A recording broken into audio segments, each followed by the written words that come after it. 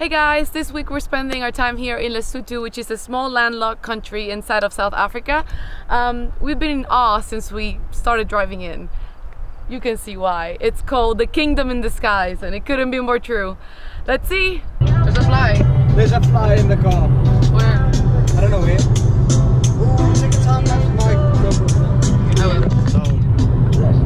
Oh, no, the fly.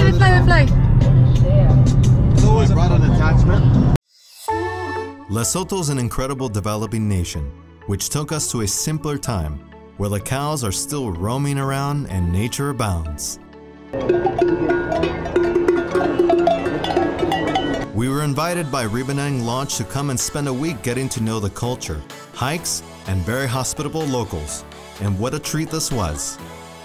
We drove from Pretoria and took around 8 hours, entering the country from the capital, Maseru.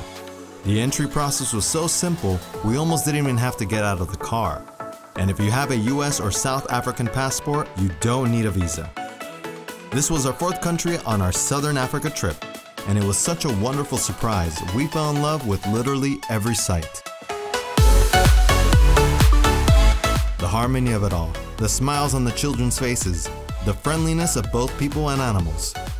Our first hike was to a nearby waterfall, but because Lesotho is so raw and natural, just the hike there was an adventure.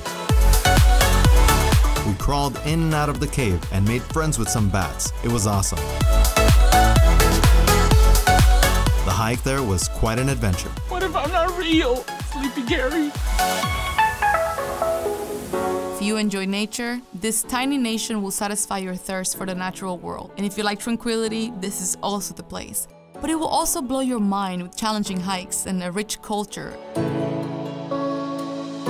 and phenomenal food. And the entire country seems like it's the set of Wakanda. I'm still convinced it is. This part of Earth seems as if designed to remind us why we're so fortunate to call this planet home. Just so beautiful. If you're looking for a place that is still what it was and where life is just lived in simpler terms, this is your country. And if you stay at the Ribenang Lodge, you'll have the most beautiful view on Earth. So we're here in Waterfalls. It's our second excursion of the day. Day 1, 2 excursions. I can choose which one I like best, so you tell me.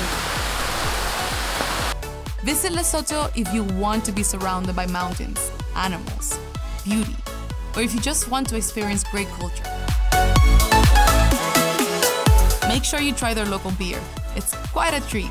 And don't forget to bring an extra layer of clothing for the waterfalls. We visited in summer and it was freezing.